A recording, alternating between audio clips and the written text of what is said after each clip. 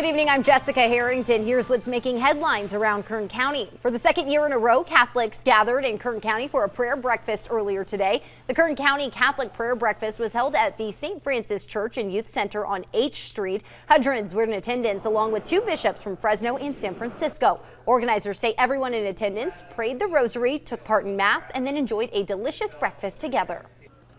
It's very, very exciting. It's very emotional for us. As Catholics, often we're in our own parishes on Sundays and we don't get together as a big group. And to get together and to celebrate something positive and something that is beautiful in our community, and to be strong leaders using our faith, but here in the community of Kern, to be able to be out there and be support for each other and pray together. Organizers also add they have already set 5 future dates for the next 5 years. In response to high tree mortality rates, Kern County is receiving millions of dollars in funding to take down hazardous trees along county-maintained roads within the Sequoia National Forest. Roads targeted for maintenance in 2019 in the Greenhorn Mountains include portions of Rancheria Road, Sawmill Ice House, and Old State Roads. Officials say drivers should be aware that there may be brief closures in those areas while tree falling occurs.